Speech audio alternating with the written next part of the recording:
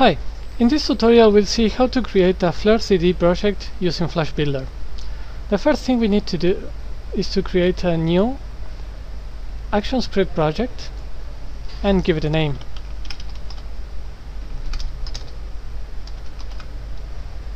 We press next, and here we have to add the Flare3D swig file you can find in the package you downloaded from our website. Press add SWC, browse, choose the file, open it and press OK. Now we just have to press finish. We have to make some changes to the project configuration in order to be able to work more easily.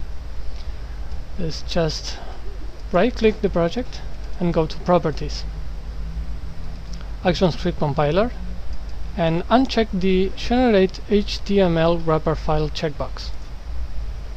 Press OK, accept the changes, and we're pretty much done.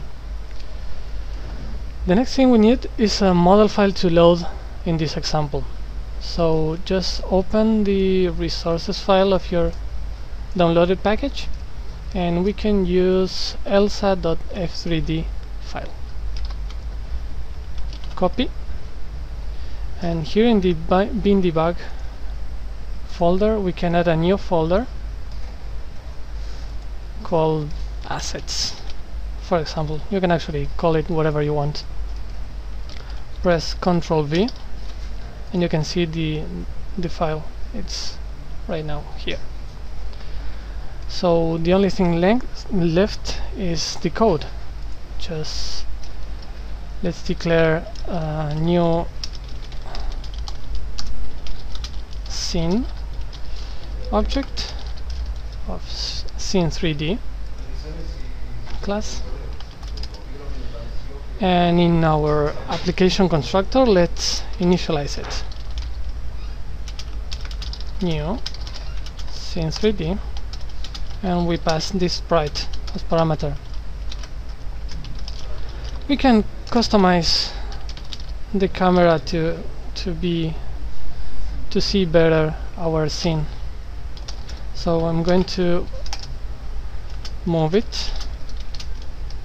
These numbers are pretty random, you can use whatever you want, and change its angle to look at the center of the scene. And that's it. The only thing next we have to do is to add our model.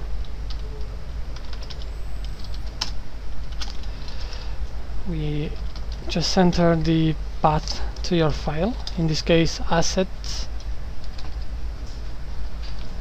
/ elsa.f3d, and that's pretty much it.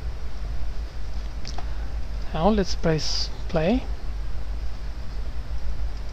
and voila, here's your Flare3D project ready to run.